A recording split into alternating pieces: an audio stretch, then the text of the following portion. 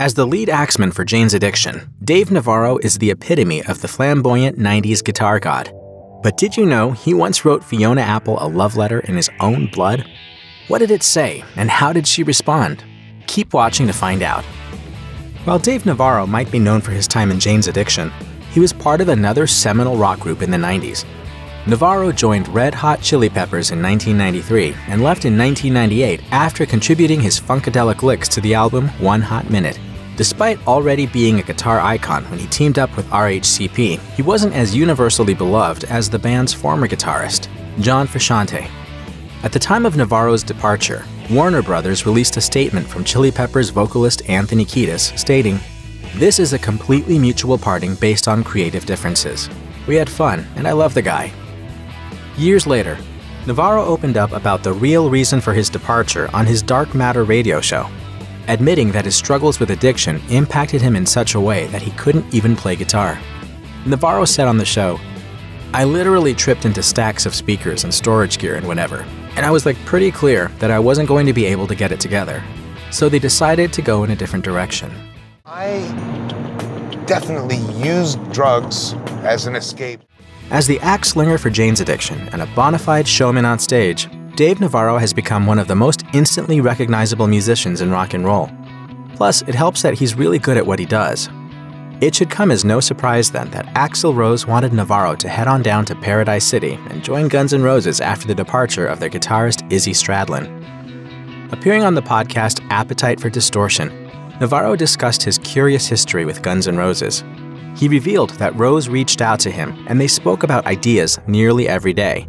Unfortunately, due to his drug addiction at the time, Navarro didn't show up for his audition since he realized he wouldn't have been able to perform at the level required. In 1999, Navarro finally collaborated with Guns N' Roses as he played guitar on the single Oh My God, which appeared on the soundtrack for the Arnold Schwarzenegger vs. the Devil film, End of Days. After that, it was hasta la vista between Navarro and Guns N' Roses. Dave Navarro is no stranger to rocking out with large crowds. Whether he was filling up arenas around the globe with Jane's Addiction or playing to 350,000 people at Woodstock '94 with the Red Hot Chili Peppers, Navarro lived the dream and graced some massive stages. It wasn't always like this, though. He had to pay his dues in the early days. Discussing his first gig with Louder Sound, Navarro revealed he was still in high school when he played at MacArthur Park in Los Angeles, saying, "There were about 15 people there. It was amazing, the highlight of my life." It wasn't only an important day for Navarro. The drummer for his band was none other than Stephen Perkins, who would go on to play for Jane's Addiction. In fact, it was Perkins who would recommend Navarro as a guitarist to the band and encourage them to bring him into the fold.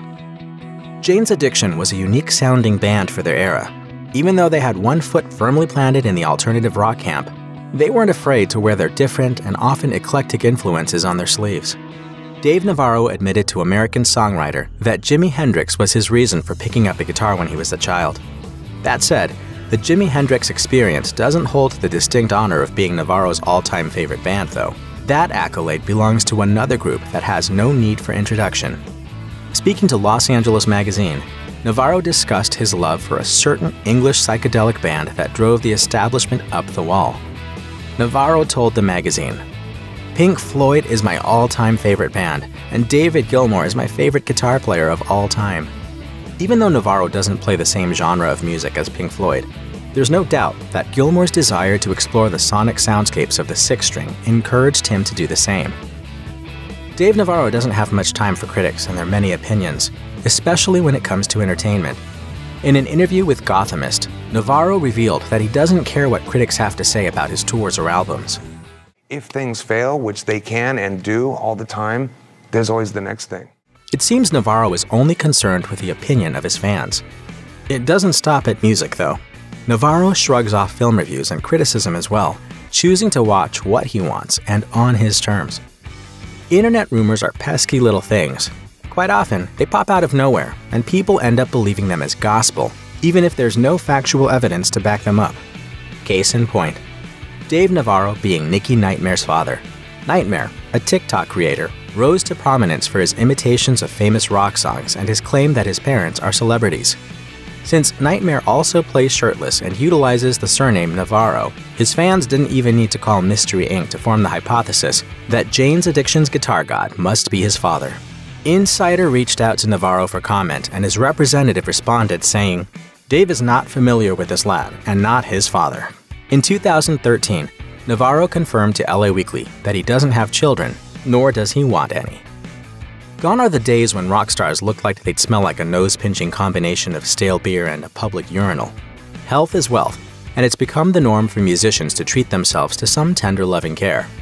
As was revealed by Dave Navarro's ex-wife Carmen Electra to People magazine, Navarro had a bigger closet than her and took his sweet time to get himself looking good. Electra told the outlet, he had hair and makeup, and he would get into the vibe. Yes, he loved it.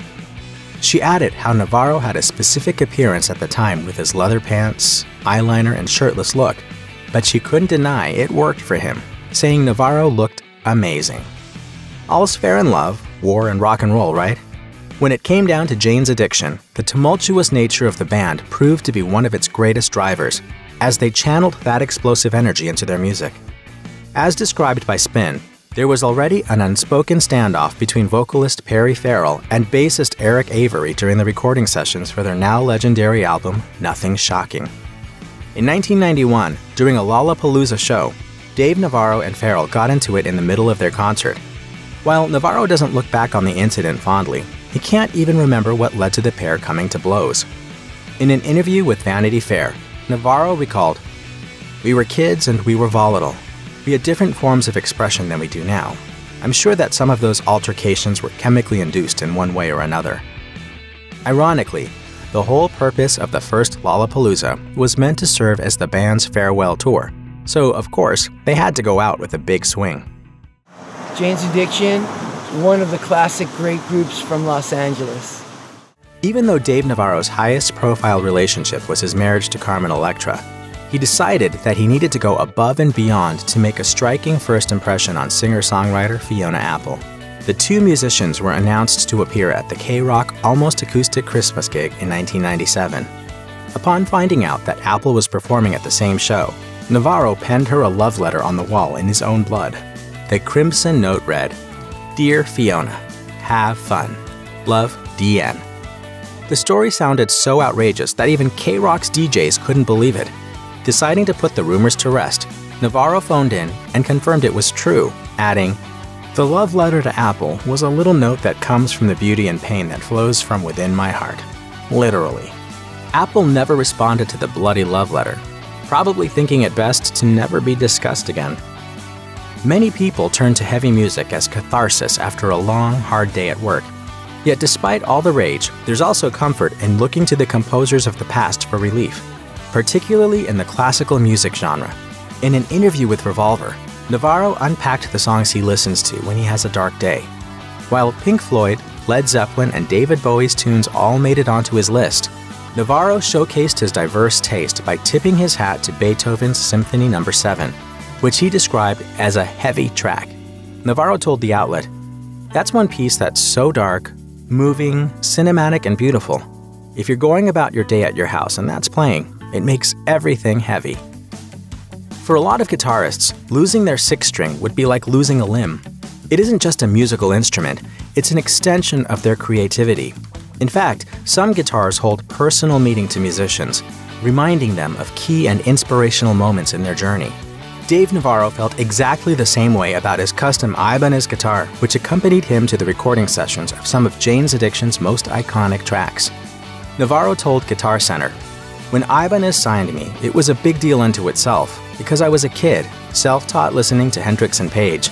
And now I've got a sponsorship with the same guitar company as Steve Vai." During the first Lollapalooza festival, and at the height of his addiction, Navarro pawned his guitar for some quick cash. In 2018, Guitar Center Hollywood's Eric Bradley recognized the legendary guitar when it was brought into the store. He bought it, and through several connections, it made contact with its original owner. Navarro was over the moon to be reunited with his guitar 28 years later, saying, "An instrument like this is not unlike a relationship with a human being. It's something you connect to, that hears you, understands you." Music Cares is a humanitarian foundation that was started in 1989 to assist musicians who are struggling with issues such as mental health and addiction. It's also an organization that holds a personal connection to Dave Navarro, as he revealed to Inked. After Navarro got clean, he partnered with writer Neil Strauss to publish a book titled Don't Try This at Home: A Year in the Life of Dave Navarro, an honest memoir about his trials and tribulations as an addict. However, there was something that made Navarro uneasy about the release of the book. Navarro told Inked, "Before the book came out, I began to feel it wasn't right to be making money off the stories revolving around the darkest times in my life and other people's misery. So the one solution I had was all the proceeds from that book went to a greater good, and that was Music Cares." Since then, Navarro has been actively involved with the foundation as he tries to assist other musicians and normalize asking for help when one is struggling. Through his association and work with Music Cares, Dave Navarro wants to raise awareness not only for addiction struggles, but also mental health and suicide prevention. Depression is the loneliest, saddest, most isolating thing. It's an important cause, with the World Health Organization reporting over 700,000 people take their lives every single year. Navarro admitted to Yahoo Entertainment that he considered taking his own life in the past. In the same discussion, Navarro detailed how the deaths of Chris Cornell and Chester Bennington were harrowing reminders of the importance of mental health and reaching out to others. Navarro told the outlet, "I would say that going to Chris Cornell's funeral and seeing Chester Bennington sing a beautiful song for his friend, and then Chester taking his life a month later, really had a massive impact on me." Navarro and fellow musician Billy Morrison started a Music Cares benefit concert series called Above Ground as a way to show that there is help and hope for those who are suffering. If you or anyone you know is having suicidal thoughts, please call the National Suicide Prevention Lifeline at 1-800-273-TALK 8255.